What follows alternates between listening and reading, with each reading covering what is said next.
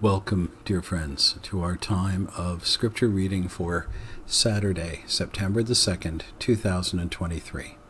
I'm Brian J Munro, pastor of Kitimat First Baptist Church in beautiful Kitimat, British Columbia.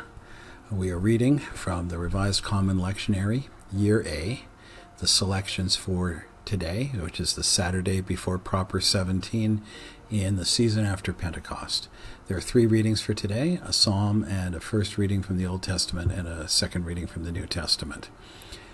I will begin with Psalm 26, verses 1 to 8, of David. Vindicate me, O Lord, for I have walked in my integrity, and I have trusted in the Lord without wavering. Prove me, O Lord, and try me. Test my heart and my mind, for your steadfast love is before my eyes, and I walk in your faithfulness. I do not sit with men of falsehood, nor do I consort with hypocrites. I hate the assembly of evildoers, and I will not sit with the wicked. I wash my hands in innocence and go around your altar, O Lord, proclaiming thanksgiving aloud and telling of all your wondrous deeds. O Lord, I love the habitation of your house and the place where your glory dwells. Our first reading from the Old Testament comes to us from the book of the prophet Jeremiah, chapter 15, verses 10 to 14. The prophet writes, Woe is me, my mother, that you bore me, a man of strife and a contention to the whole land. I have not lent, nor have I borrowed, yet all of them curse me. The Lord said, Have I not set you free for their good? Have I not pleaded for you before the enemy in the time of trouble and in the time of distress? Can one break iron from the north, and bronze?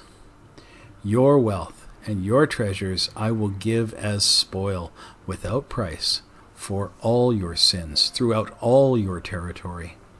I will make you serve your enemies in a land that you do not know, for in my anger a fire is kindled that shall burn forever.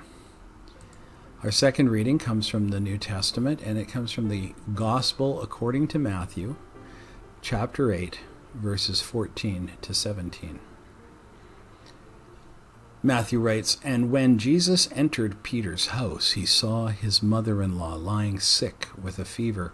He touched her hand, and the fever left her, and she rose and began to serve him. That evening they brought to him many who were oppressed by demons, and he cast out the spirits with a word and healed all who were sick. This was to fulfill what was spoken by the prophet Isaiah. He took our illnesses and bore our diseases. This is your eternal word, Almighty Father God.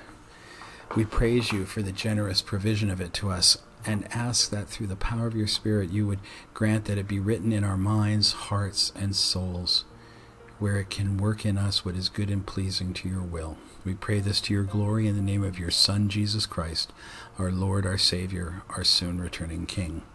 Amen.